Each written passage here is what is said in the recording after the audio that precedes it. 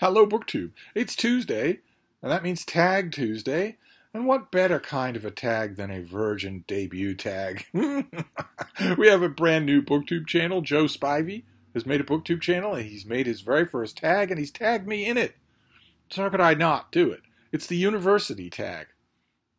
And I'll leave all the questions down below, and I'll also leave a link to Joe Spivey's channel in case we want to get him over 100 subscribers, or perhaps over 200 subscribers. So question number one is, etymologically, this is going to be fun, isn't it?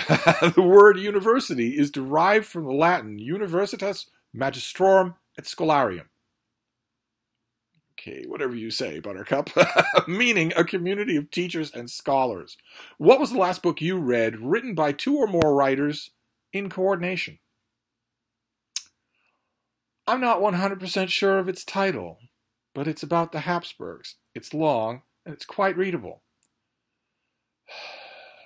And in connection with this book, we are stretching in coordination so far, you can barely recognize it. Early 2025, I'll be happy to revisit the subject. Question number two. In 1088, the University of Bologna saw the advent of the university as we recognize it today. What is your favorite / most recent read novel set in Italy? Haven't read a novel set in Italy in quite some time. But I did read a couple of nonfiction works set in Italy, one of which was Pax by the noted Spider-Man scholar Tom Holland, about the height of the Roman Empire, about the rule of the Antonines, the rule of the Spanish emperors. Key player in the bulk of the book is my own guy, the Roman Emperor Trajan. That's set mostly in Italy, so that will have to do. I can't remember the last novel I read set in Italy, maybe a romance of some kind. And prompt number three is a university study usually involves a significant change of residence or lifestyle. Yes, it does. Yes, it does.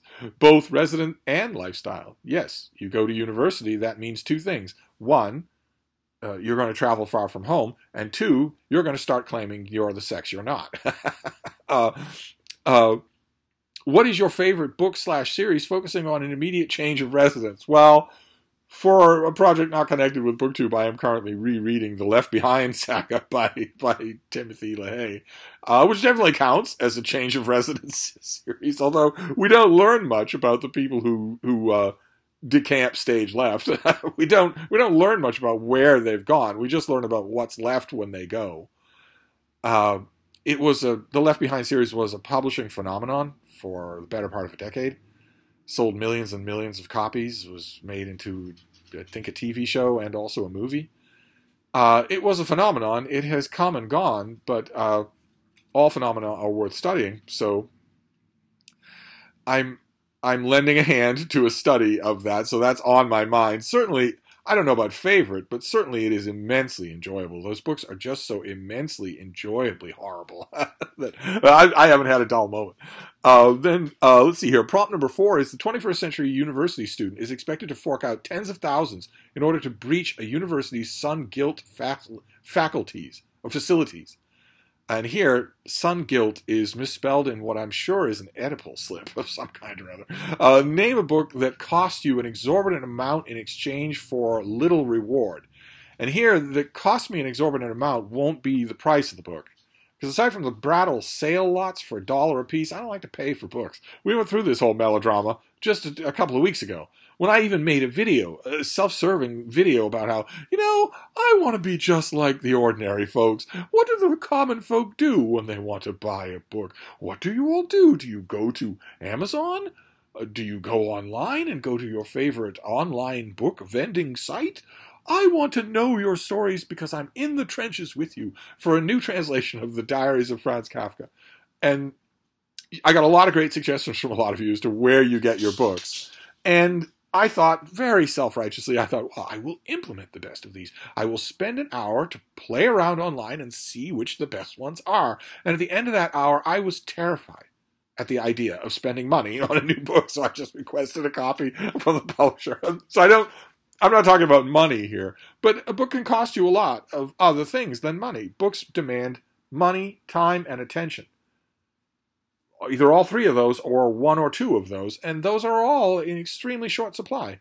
So I'm going to say Shimmering Details, which is a new gigantic 2-part memoir by Peter Nadas, who wrote a novel that I really, really liked, but the Shimmering Memories was just an endless slog. Just an endless slog. Now, I got the 2 advance copies. They broke it up into 2. I'm not sure if it was written in 2 parts. It doesn't read like it was. It'd be nice if it was one big 1,200-page book. Just get it over with. Just rip the Band-Aid off. But I don't think it was written in 2 parts. But I read both parts in the advance copy. Now, it's entirely possible that, I don't know, maybe that I got off on the wrong foot with the book, or it was on the wrong register, or whatever. So I will definitely read it again when I get the finished copies of those. Definitely. Especially since the author's credit in the Bank of Steve is really high. The idea that he could write, if you had told me that a 1,400-page book by this author is coming out, memoir, nonfiction or nonfiction, whatever you told me that it was, I would have been eager to read it. So the credit in the Bank of Steve is making me think that maybe something went wrong with, the wavelengths when I was reading Shimmering Details. So I will go at it again, and we will see what we will see. But for now, it cost me a lot in terms of time and attention, and did not pay me back anything, just nothing at all. Then the next prompt is universities and their attached student unions boast innumerable societies that gather zealous of everything from badminton to beard trimming to bardolatry. Yes, student unions. Yeah, the Oxford Student Union, for instance, which is a long and storied history of intellectual debate where they bring in speakers, great speakers, legendary figures, the figures from history whose names you would know, who went to the Oxford Union to give their speech and then go across the road to the pub and drink with the students. Yep, an unsullied record of intellectual guests. And then they invited Nick Jonas. 5 foot tall, 20 cigars a day, Nick Jonas, from a pop band, to go and give a speech, to put on a three-piece suit and go and give a speech at the student union. It's, I'm sure, on YouTube. It's just bragging from beginning to end. Anyway, name your favorite book that crafts or envisions a new or alternate society. And here, well, actually, let me give you, I should show you some pictures, right, instead of just my face. I've mentioned this before. I love this book. Lawrence Scott wrote a book called The Four-Dimensional Human, which is about living in a digital world, about living in a world in which the digital side of life is no longer just a silly little hobby or an affectation, but it is an actual vital part of your life. This was written 10 years ago, I think, thereabouts. We now live in that world, and that's just going to get more pronounced. And some of the thinking that he does in this book on that subject is amazing. When he wrote this book, he was largely positing a new or alternate society that had not happened yet. And large chunks of it have happened already, but it's the thinking that I value the book for. This is just really thought-provoking stuff. All of my first 3 or 4 suggestions, ideas to respond to this, were all doom and gloomy, which living in a digital world is not necessarily doom and gloomy. It has positive sides to it. Of course, the natural answer to this question about, what was it again? A new or alternate society is the one that we are rapidly heading into it. We're heading into it as fast as a man can run. And that is the future world that young people are going to be living in. Joe Spivey is going to grow up in this world. In the extremely unlikely event that he procreates, his children will grow up in the world that I'm talking about, a world that has only 2 seasons, hot and unlivable.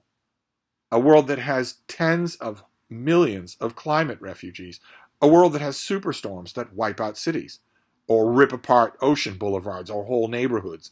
A world that has no drinkable water. And that water is suddenly a resource that is portioned out by the very wealthy, just like every resource in the world is today.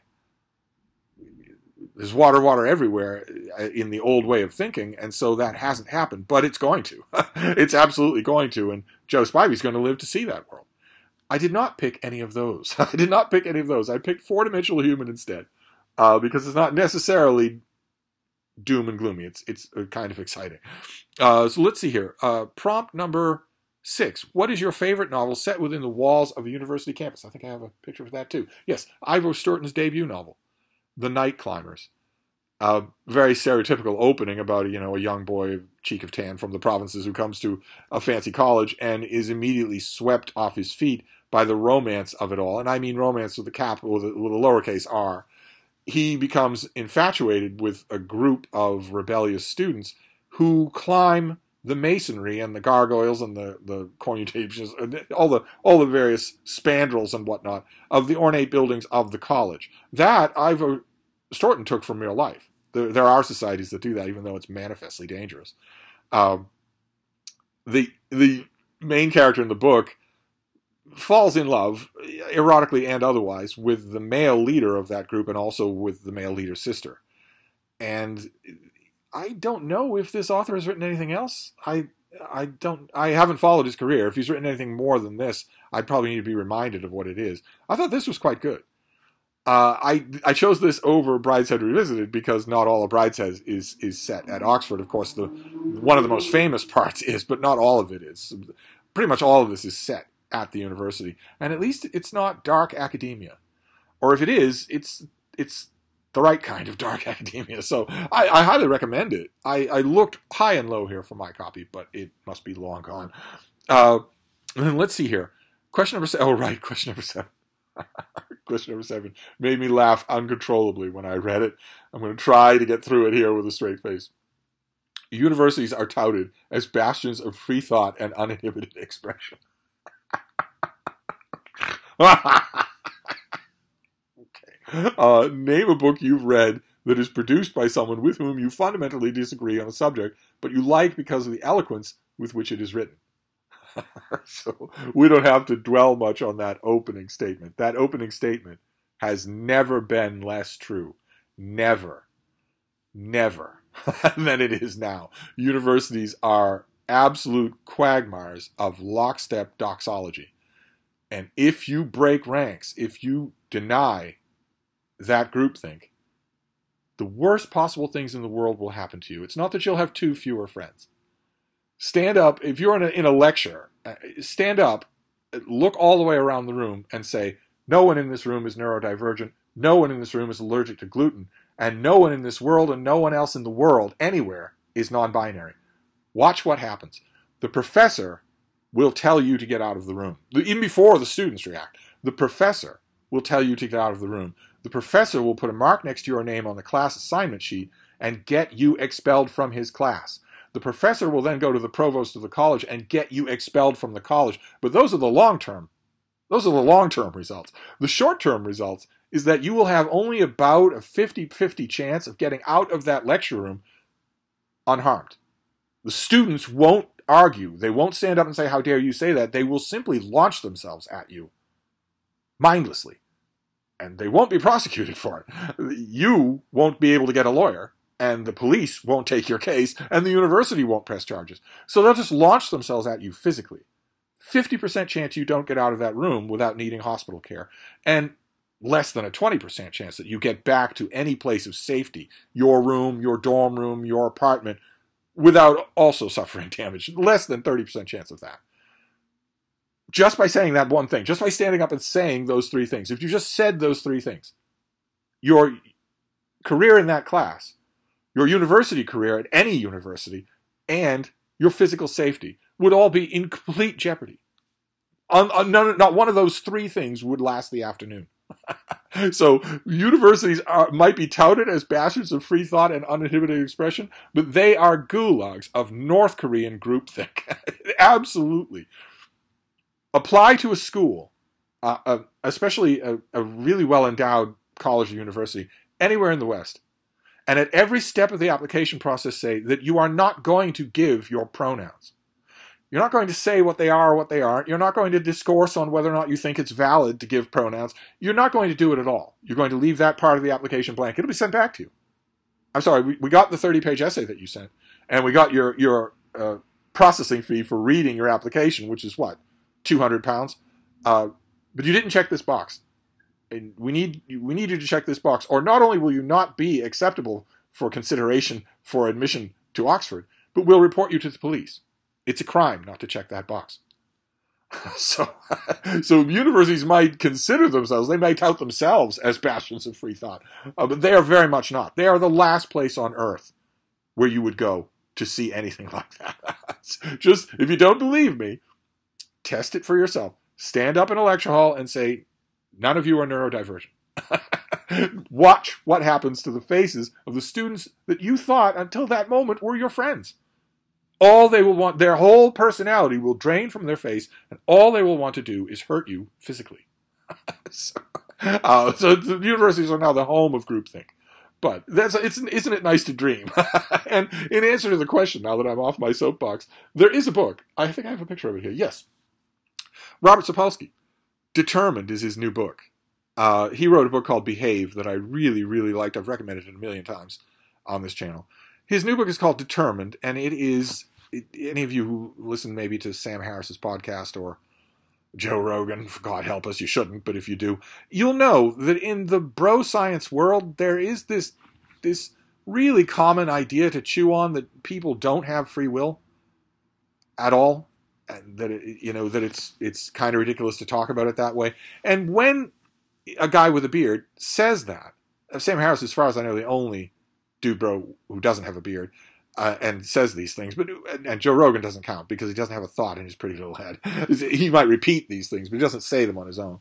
But guys with beards, whether it's Bob Sapolsky or Daniel Dennett or whoever it is, I've noticed that it's a real fad in bro-thinking circles to say this, to say, we don't have any free will, and then once they say that, and you open your mouth because the natural response you want to make is, of course we do.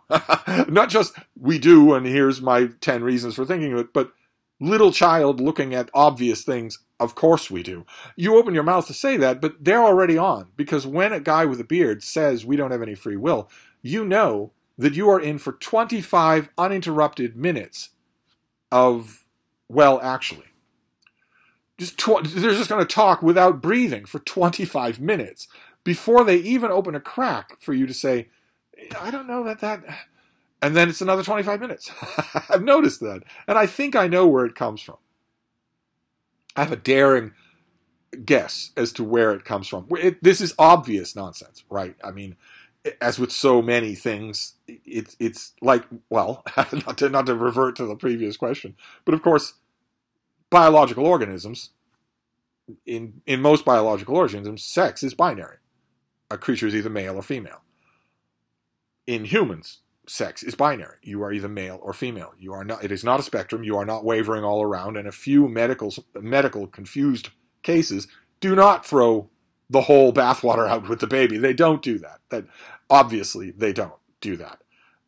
During the AIDS epidemic, there was a small percentage of infected people who were simply immune to the virus developing in their body. They simply were.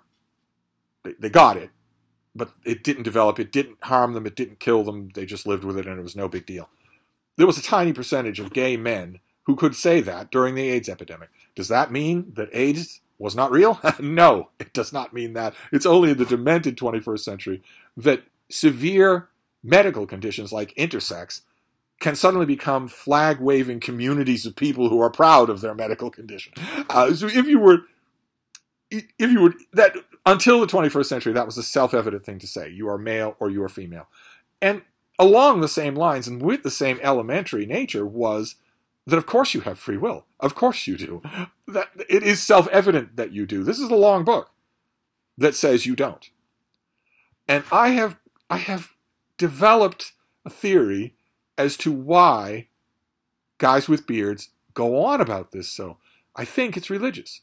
I think it's them being religious. All of these people are proud atheists. All of them will go on and on about, the magic man in the sky. All of them have been down at Christopher Hitchens' rabbit hole on YouTube. All of them, without exception, have been. Even the ones who knew Hitchens in person. Sam Harris has done a Christopher Hitchens' rabbit hole many, many times. I believe it's just religion. It's easy to talk atheist, right? It's easy to say, well, you believe in a magic man in the sky, or you believe in fairies or goblins or whatnot. I, of course, don't believe in any such thing like that. It's much harder to root it out of you, especially if you were indoctrinated as a child. If you aren't, on some fundamental level, if you aren't willing to live in an uncaused, unintended, unthinking universe of physical beings that don't go anywhere when they die. If on some fundamental level you're unwilling to live in that universe, really live in it, you're willing to talk it, but you're not willing to be part of it, well, then you'll do crap like this. Or you'll talk about explanatory gaps between the brain's physiology and the mind, the phenomenon of the mind. But these are real questions. We don't have the first idea. Sam Harris will say that. He will still say that. What's his name? Who's a neurochemist, will say, we don't have the first idea. We don't have any way to bridge the gap, the explanatory gap between the brain's physiology and the mind. And although they will all deny it until they're blue in the face, what they're saying when they say that is, maybe there's something there. Huh? Maybe there's something there. Maybe it's a dude bro, guys with beards, elbow patch, stroking the chin version of a sky man. That I could maybe live with, as long as I'm not just an animal on the road. As long as I'm not that. Because surely I can't be that. The same thing is true here. Because what are you saying? If you're saying that you don't have free will at all, but you still do things, and you choose to do some things and not others, you can argue, and Bob Sapolsky does throughout this whole book, you can argue all kinds of determinative factors, but what you are saying is if you don't have free will, someone else is doing this for you. Someone else is pulling the strings. Something else, or whatever. This is religious. The impulse, I think that when you get a guy with a beard and an ostentatious mug making an argument against something that is childly self-evident, I think ultimately the impulse is religious. In any case, whether it's the so-called debate on free will or anything else. I mean, what is, not to keep reverting to this whole non-binary nonsense, but what is that? What is this? The whole gender identity thing is people saying over and over again, like it was just a matter of course, like it was something you shouldn't even question, people saying it was so-and-so was born in the wrong body. That you have a male brain in a female body. Well, that's not true. That you don't have, there's no such thing as a male and a female brain. But they don't say that. Usually these gender identity ideologues will say it's not a question of physiology. It's just your essence, yourself is female in a male body. Well, that's a soul. What you're talking about is a soul. You are in your body. You are your body. The only way that works, that you were assigned the wrong body, is if there's a part of you that's not physical. There's no part of you that's not physical. If you believe that there is, you're talking about a soul. So I think a lot of this, when it boils down to it, there's no state church anymore. Organized religion is on the decline all over the world in massive numbers. I think when you don't have that, and you have people that were raised in that, they will start to grope around for religions that they can embrace. I don't know. I really like Robert Sapolsky as a writer, as a thinker. This book is nonsense. It is torturing an obviously nonsensical point. Obviously you have free will. Obviously you do. So when I see stuff like that, when I see someone with a brain torturing a childlike obvious point, I have to believe there's something else going on. And usually I'm finding that it's religion. If you get a actually guy with a beard who says there's an explanatory gap between the brain's physiology and the mind, the phenomenon of the mind, what they are talking about is the soul. That is religious. There's no such thing as a soul. And if you're going to say, how do you know that, or you can't prove that, you're the one making the claim. If you're claiming that you have an immortal ditto copy of yourself living and lurking around inside you, prove it to me. I can come up with 10 or 11 experiments that would prove that or disprove it. You would fail them all. Obviously no one has ever proven this because it's obviously not true. You are a raccoon, a squirrel, that you drive by on the highway, you see them burst open their guts in the sun. That's you. That's you. And you don't want, if you say, well, I'm of course an atheist, of course I don't believe any of this, but you don't feel that, can't live with that, no, that won't be me, no, I don't believe in your sky fairy, but that can't be me. You're going to find yourself going to things like misassigned at birth, or the explanatory gap, or that you're just a puppet of deterministic factors, whatever. Anyway, long digression here. That's a perfect example. This is an author I really like, and this book is pure nonsense. So anyway, that went a little bit long. Let's go on. Number 8. Universities pride themselves on cherishing outpourings from previously silenced or oppressed minorities. No, no, they don't. They pride themselves on using those things as purse puppies, as little displays, as shields. They don't believe any of it. Name a favorite book written by someone from an underrepresented group. Well, this week, of course, I am thinking about a writer I dearly love. This is Ilan Pappé, and this is his The Ethnic Cleansing of Palestine. He is a Jewish historian who hates the pernicious effect of the very idea of Israel. And nowadays, is a proponent of the so-called one-state solution. He's been on my mind. I don't know if he's been on television lately this week. I'm sure that he has plenty of ideas about the news coming out of the Middle East. But he's a Jewish historian who is perfectly willing to tout all the evils of the Jewish state. I consider those to be a little bit underrepresented. And then number 9, university study can be riddled with dense, impenetrable scholarly tomes. What is your favorite piece of interpretive nonfiction written by an academic? Well, I have one in mind. It's this. It's, oh God, help us. Here, you couldn't even see that cover. So let's fix things. We'll go into the settings. We'll go to brightness. We'll lower it all the way. We'll go back to books. While I beguile you with snappy patter, we'll go back to books and we'll see if that fixed things. Yes, it did. The Classical World by Nigel Spivey, who I believe is Joe Spivey's gay homosexual common law husband. Ain't they? Ain't they? There's a bit of a May-December age gap, but I hope we won't discriminate, BookTube. Will we? I'm sure we wish them all the best. Nigel Spivey is a gentle, very eloquent classical scholar. The Classical World is a wonderful book. It's by turns academic in that it's giving you a sort of a run through the classical world and its heritage in the modern day or in the medieval time. Part of it is that, and part of it is also reflections on that world, done wonderfully. Just done with a wonderful sort of laid-back eloquence. Really a book to enjoy. So hats off to Joe Spivey's choice of husband. So anyway, that is the university tag with a huge digression in the middle there, just because Sapolsky's book drives me nuts. It drives me nuts. I can hear the dude bros in the audience, in the comments field. I can hear the dude bros gearing up for their well, actually. Well, the point he's trying to make here is, it doesn't matter. You obviously have free will. I'm not denying that there are all kinds of word games that can be built around anything, any subject. There are all kinds of word games that you can build. I'm not denying that at all. That doesn't change the obvious fact. And it's just a game. That's all at that point. Anyway, all I have to do is for me to tag people on Tag Tuesday. I want to tag Randy Ray, the Literate Texan, Book Time with Elvis, and also Micah Cummins. If he's out there, if he's watching, if he does tags, if he ever makes a video again, I'd love to hear his thoughts. He's read a lot of university press books.